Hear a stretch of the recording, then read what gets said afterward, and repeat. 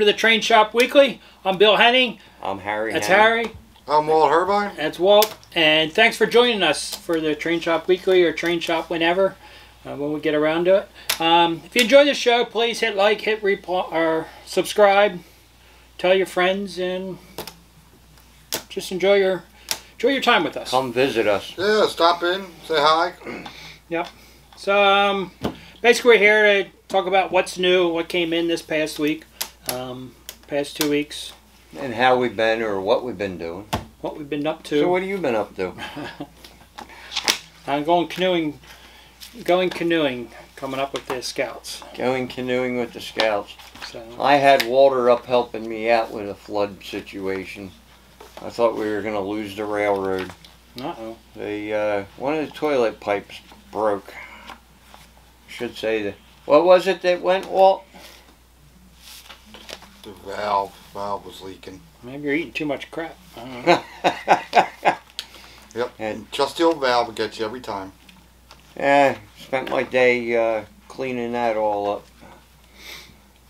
But it is what it is. Hey, lesson number 1. You have a railroad, watch the pipes above your railroad. You never know what'll happen. That's for sure. What kind of books you got over there, William? I read several of the monthly magazines came in. One of my favorites is, it's kind of like a quarterly, the Classic Trains.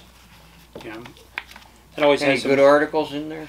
It's got a few good articles. Talk about the Southern California, some rail action, but it has a good article on the Pennsylvania article, I think 1946.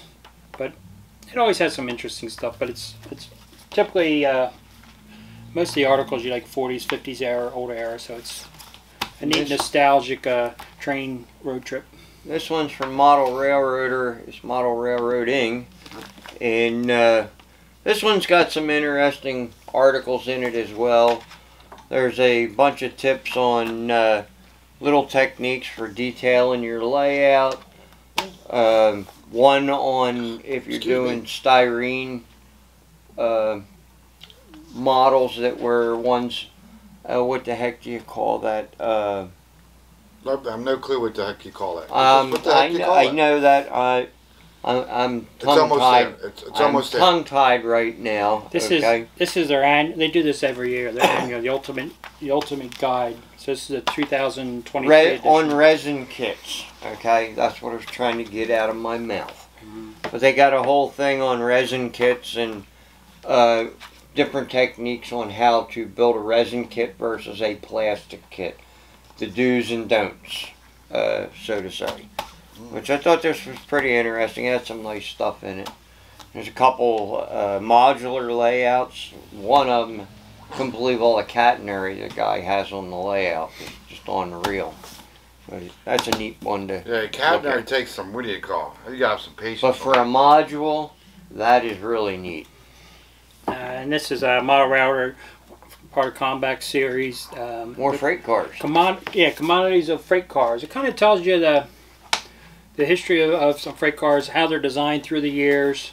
It's interesting. It kind of breaks down each chapter on different types of cars. Grain cars, chlorine cars, like chapter 3's lumber cars, cement cars, coal cars, Considering auto some of them, they were all in box cars at one time and then frozen became food specialty cars.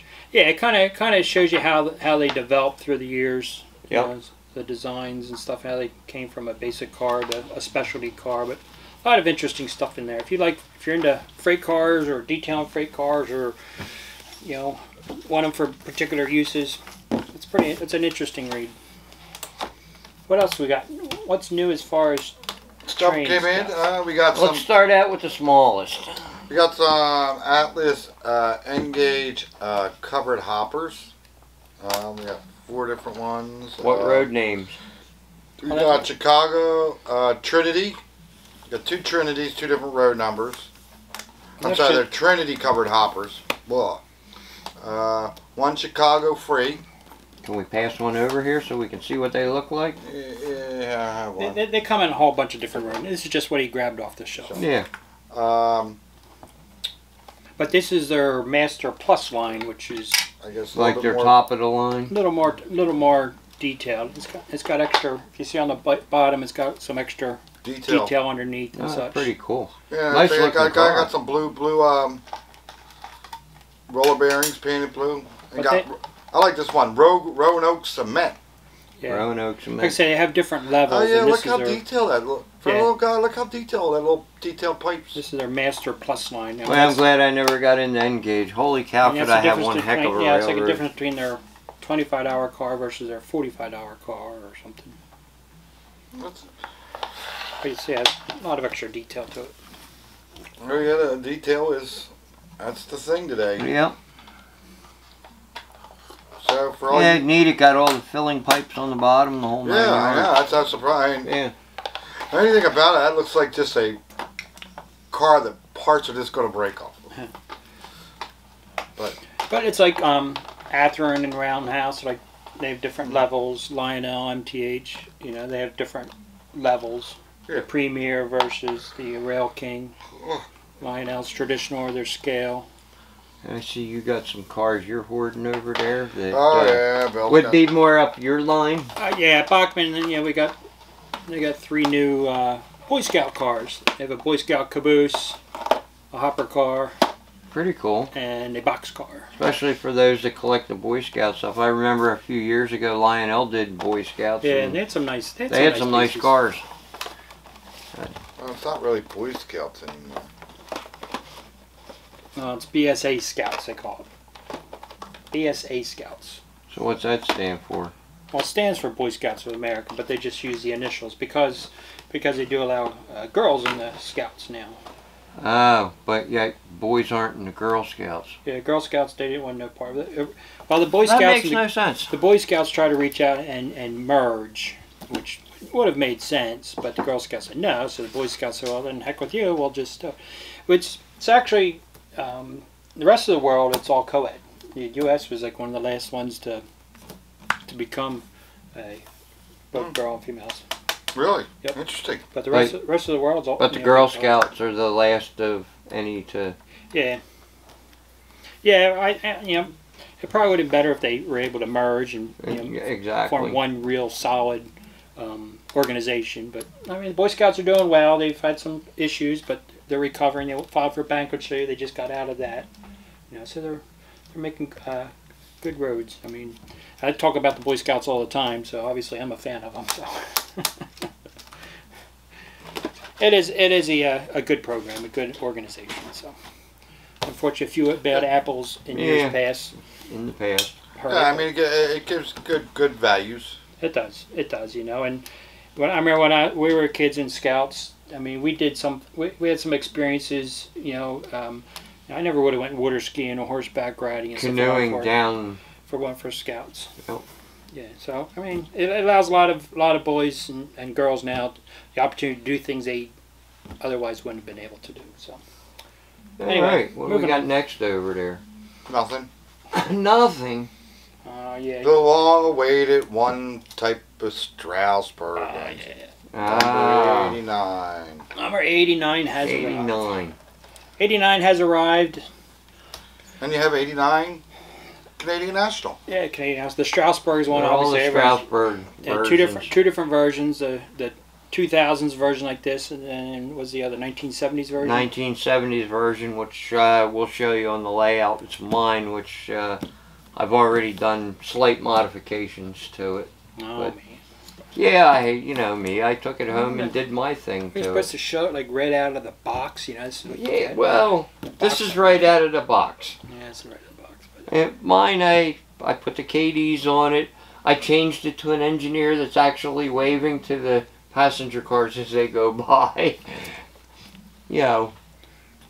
A few little things. Well, the guy's focusing, concentrating on running the train. He's not worried about That's a Canadian National one. The Canadian National one's called.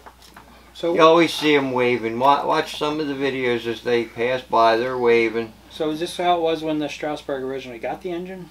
I don't know. I'm not a Strasburger. Well, they ran it that way for a couple of years before they put the Strasburg logo. It seems like Canadian National just didn't scrap their engines as fast as us American railroads did. Is that it?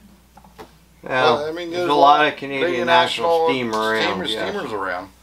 But anyway, they ran it a couple of years. These lights up front here? Yep. That's their marker lights. Are different. The marker lights are different. And then on the 7090 that I have, the headlights up top. It's not down. Let me grab that a second. The headlights up high, and you got the egg on the tender instead of the square logo they use today. I wonder why they changed it. I mean, that's how it used to be? Yeah, that's how it used to be in the 70s.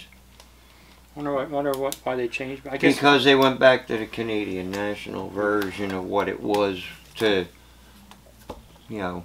So what they originally put up there, I guess, was more American traditional? More American traditional. You know, like the Pennsylvania railroads and the Reading and so forth. But then they brought it back to its tradition when they painted Canadian National version back again. Then they went to the... So these are a full legacy system. Yep. I've heard good things about it. I haven't really heard anything negative about it. I've only heard one thing negative is some of them have too large of a traction tire on it, and they picked a switch on Fast Track.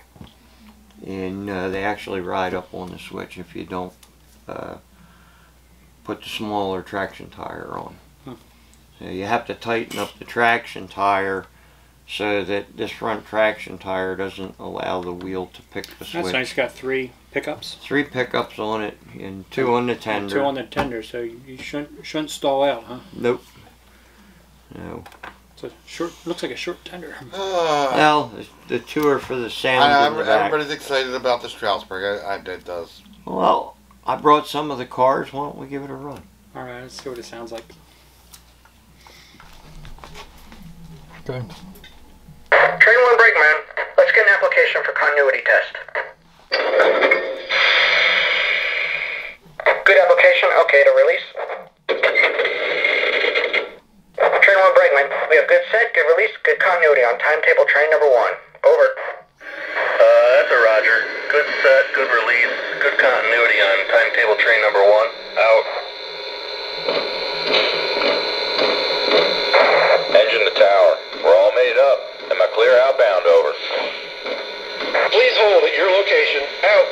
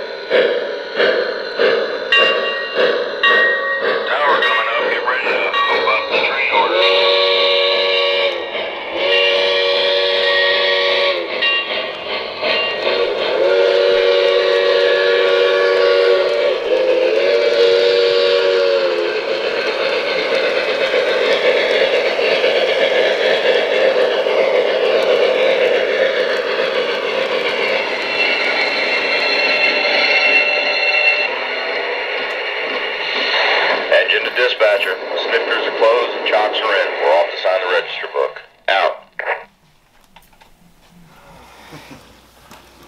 All right. Yeah, it runs good. Sounds good. Yeah, nice. I did add, like you say, we did make some changes on this. You can see that we added the engineer. We changed him. We put a deck on the back between the engine and the fender, and then we put the KDs on.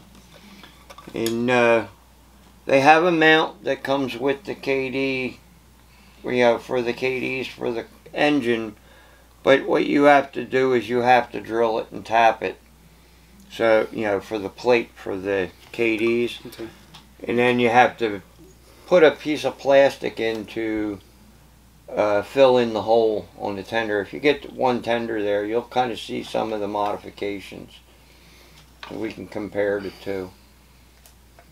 I actually turned the truck completely around so that it clears the KD couplers. Did you fill in that Yeah, I filled in that little square there. gap there? Yep. Little engine black, and it's not really noticeable. But it allows me to run the KD couplers on this set. I wanted one set that has KDs, and it's my Strasburg pieces. That's all that's getting KDs on them. Walt did with the video running behind us, with videos of the *89. Walt had Notice the tender. the headlight. Yeah, The headlight. tender light is not in the right spot. Yeah, it should be in this corner, right? Or somewhere. I don't know. Yep. I can't see. I can't see the picture anymore. See how long before somebody moves their headlight. I might have to do that now, because like I say, I didn't notice it. Ah, the rivet counting. The rivet counter began with. Yeah, well. Oh, that's also. But I don't know how it was back in the day. I have to look at pictures from '70 that I have. Yeah, but it's also that's the difference between this engine, which And the sells 90. for like little more than $700 versus a 90. That's Which true, is- because this is a newer version. That maybe they changed it. Yeah, but That's what I want to look. and this isn't going to be as detailed as the 90 is going to be. No. Because the 90 is a little higher end quality wise. And as you notice, I brought my switcher here today too, and that's all KD couplers. Everything like Strasburg that's going to be KD. So looks good. Yeah, they're It's a lot of fun. Needs a little dull coat, a little really light weathering. Very light weathering. Yeah. Because they keep those engines pristine out there. Yeah, they do. So, what else did we have? We had a couple other engines. Let me put this aside. Yeah, Strasburg. I did go by that big Atlas thing. I can't reach it. Ah, I got it when I'm back here. Wonder what the 26% means on the side. 26%. Yeah, look on the side of the bot right there. It says 20. They have class of E10A, and then right after under the 9 it says 26%. Don't know. I'm sure somebody will tell us. Yep. Tell us what's it mean? What's Anybody 26% mean? Other than 26%. This is the Atlas auto carriers came out. This we haven't opened one up. I was amazed at how heavy that was. Yeah, we haven't compared it to the Lionel one. The Lionel, I believe the door's open, whereas this one doesn't. Yeah, I heard they So decided to keep the doors closed on this for shipping and that. yeah, I and mean, glued them shut. I guess in reality, I mean, it's probably cheaper to make if it's closed, doesn't operate. Yeah. And how many people actually open the doors? And unless you Mine vibrate open as we go around the layout, so.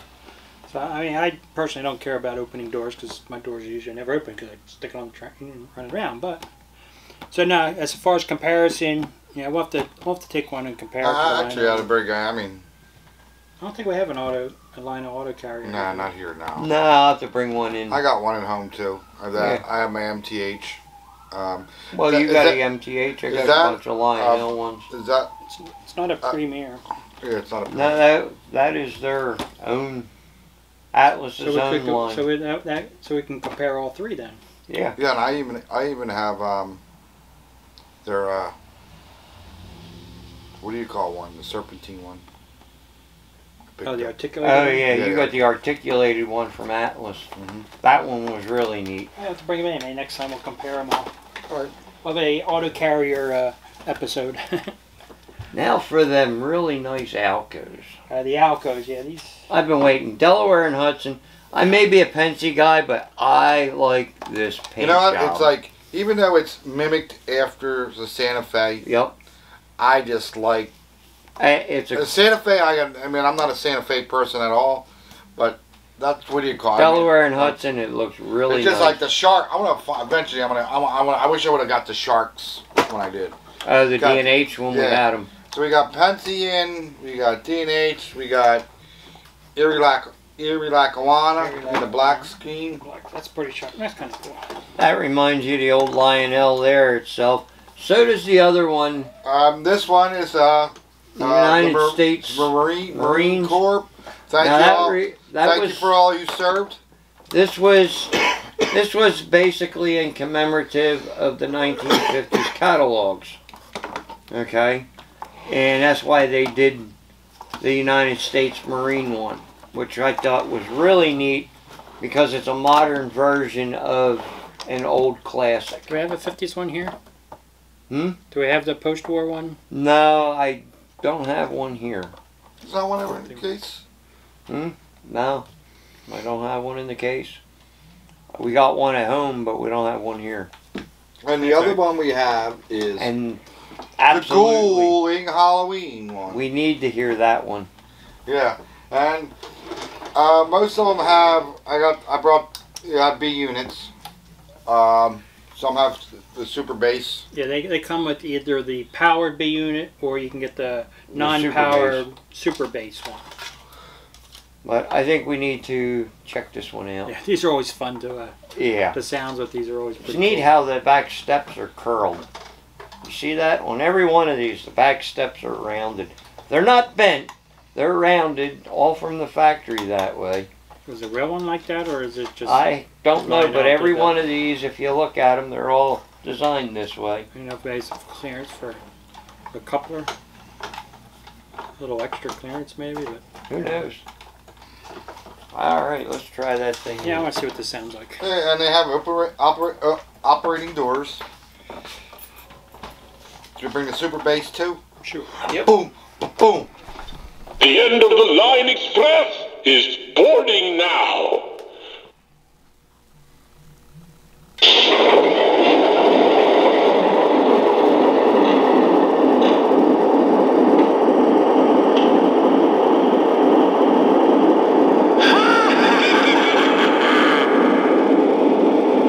Why aren't we moving?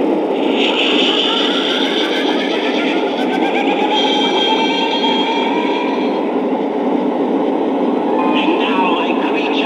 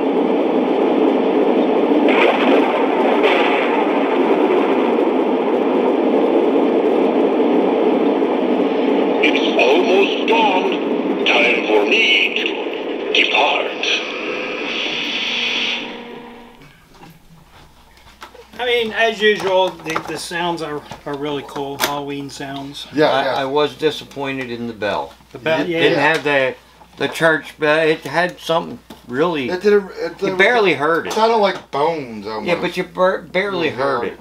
It was more like a clink, clink, clink. Yeah. Yeah. I do prefer the church bell that they have in. Yeah, that steam engine. Yeah, that one had a good bell. Yeah, but I like the sound effects to it. It has some really neat. All right, well let's put these all over there now.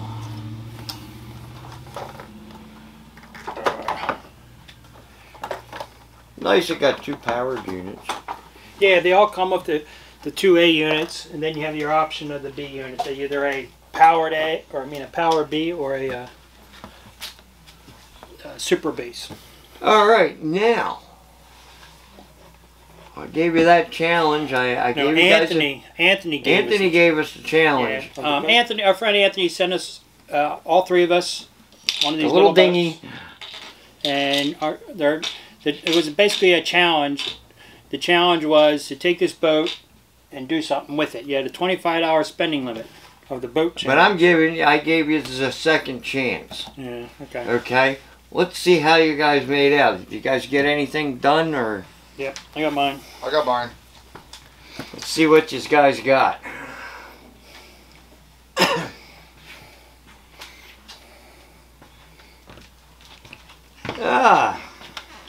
Nice use of the boat, Bill. I like that.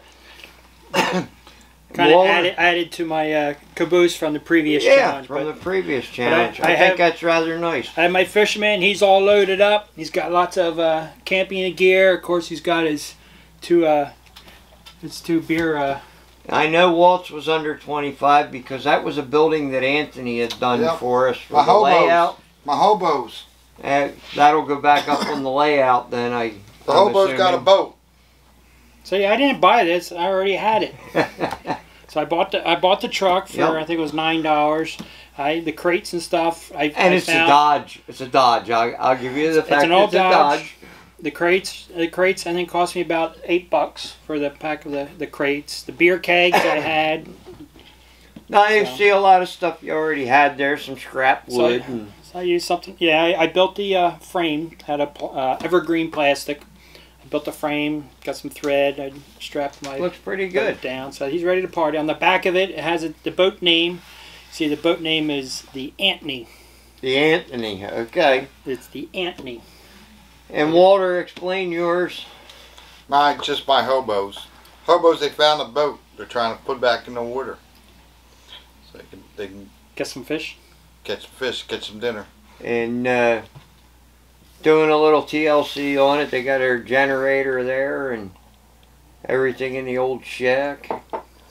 And a little review on yours. Yeah, mine was a sunken boat in a canal. That's basically what mine was. Just sunk in the canal and with a lot of other garbage. So what we'll do now is we'll let you guys decide who wins. Okay? And Anthony, you let us know how you feel about all 3. Like I say, I gave Walt the building for the layout, which we're going to use, but he put it to good use. He added some detail to it. Did you read some of the comments last week about your hobo stuff? No. Yeah, there was quite a few guys made comment and kind of expanded upon what you were talking about the hobo code and stuff. If you get a chance, go back and read it, and we'll have to visit that some more, talk more about your hobo. I know. I was just thinking about 10 minutes ago. I was like, oh, I forgot to do my hobo codes. But this fits in with your hobo code. So that's this week's hobo. Yeah. Thing. I'm just gonna post a sign on the back. Oh no, in the back. That's what you do scavenger hunt, Bill. Get a hobo theme going on, and when you do your scavenger hunt for First Friday, go write a hobo code somewheres. I don't know. All right. All right, I think we'll call it a night. What do you call? Here's something kind of cool. You know, it just shows you never know what walks through the door at the store, and there's some really neat. Sometimes there's really neat things. This is something I thought that I'm snagging up that I thought was really cool.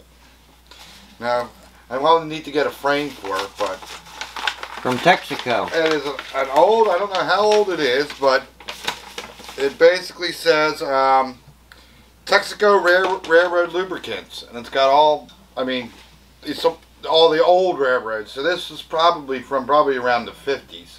I would have to think with Oh yeah. What railroad Should have a date on it, actually, on the back of it. Normally, when they put the wire across, they were 50s, late 60s. Or 50s, early 60s. I don't see any trademarks, but... Yeah, let's get that frame or a piece of glass. That's pretty cool. Yeah, it's a pretty neat piece. I'm just looking at one of the boxes that came here. I had a bunch of pictures in it. It's like... It's even got Reading on there. Yep, Reading, I mean... Your Northern Pacific up top. Northern Pacific, even got the Wabash, the nickel plate. No, the one I don't see on here is Virginia.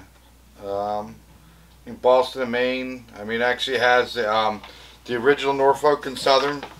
Yeah. I guess maybe the other railroads didn't use Texaco lubricant. This is pretty much. That's pretty much them all there, man. I don't know which ones aren't missing. I'm just saying by the year, but it's probably because Where's the Pensy on there? Yeah, Pensy's down. Down the bottom. You got what do you call B&O. Seaboard B&O? Yeah, it's pretty good. Boston and Maine, I see there. Yeah, you got Pullman, Illinois Central Terminal. I don't know. I'm wondering what this guy is right there. It looks like it's like. I don't know. There's a couple. Rhode Island. There's a couple railroads on there I'd never seen before. Yeah, that one. This guy right there. Yeah. That one. We'll have to look them up. Yeah, interesting. Yeah, you're right. You never know what's going to come in. Oh, it has Clinchfield on here. Well, that's pretty cool. Yeah, like what the heck is the A and S? Maybe that's something we should have. The most interesting thing that came in used. Yeah. I think I was just thinking that too. It's like the neat things that walk through the door. Yeah. You never know from week to week what comes in. Yeah. You never know what somebody's going to bring in the door. It's just like sometimes it's like, you know, how about that time you got to go to your Liberty Bell trolley? You know. Yeah. It's like when somebody brought that in to sell it, I was like, I knew in my mind that's not walking out the door. Yeah, it's like I don't care what it costs, it's not walking out the door. So yeah, that's cool. We'll have to try to make a weekly thing, just something of interest that came in used. Yeah. The most interesting used thing for the week or so. Like the railroad bell. Yeah. Oh yeah, we got a new railroad bell in the store. Yeah, we'll be mounting that outside soon. Yeah, we'll talk about that later. Maybe instead of tonight, I'm gonna have to step away from the camera. Instead of tonight of doing the whistle. You're gonna ring the bell. We're gonna ring the bell.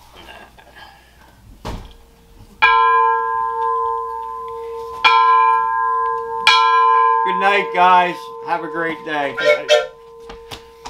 See you later.